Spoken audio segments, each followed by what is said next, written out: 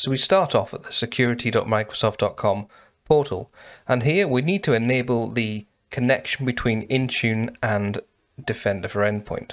That's done in settings. We'll just head down to settings. From here we're going to go to endpoints and down to advanced features. From here we're looking for the Microsoft Intune connector.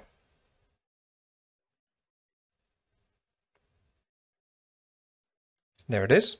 We'll just turn that on and then save.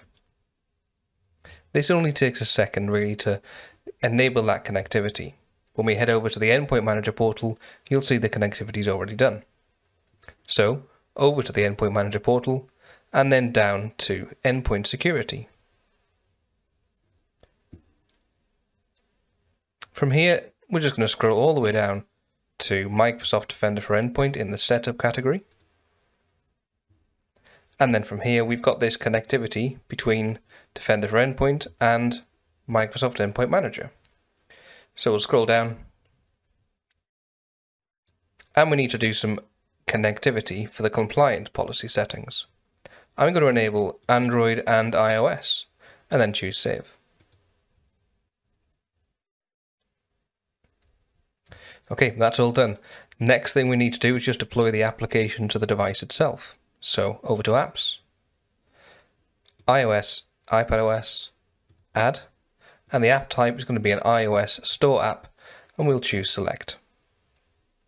Just going to search the App Store for Microsoft Defender, and then from here, simply choose Microsoft Defender, and then Select.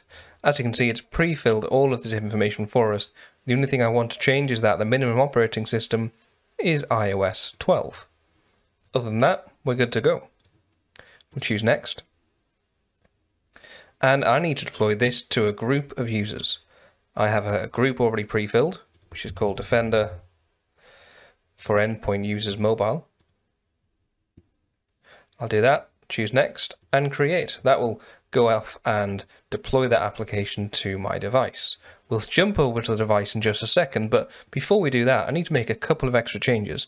We're going to go to Devices, down to iOS, and then Configuration Profiles.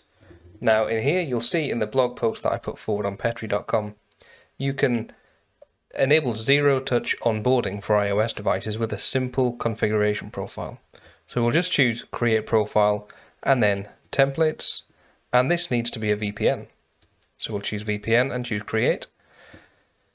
And then we're going to call this the Microsoft Defender for Endpoint Zero Touch Onboarding.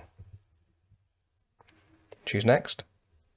And the connection type is going to be one of these VPNs. Right at the bottom, we got Custom VPN. Choose that and Next. And then just have to jump into Base VPN, and we're going to give it a name and fill in the other details. I'm just going to grab them from my blog post though. Just give me a few seconds to fill these in.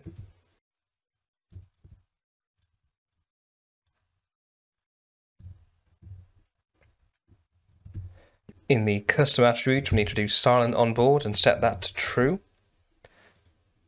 And that's that. Great. So down to automatic VPN, we're going to create a on-demand VPN, and then we need to add an on-demand rule. So we'll choose add, and in the action, we need to establish a VPN and restrict that to all domains. Really simple. Choose save, and then down to next.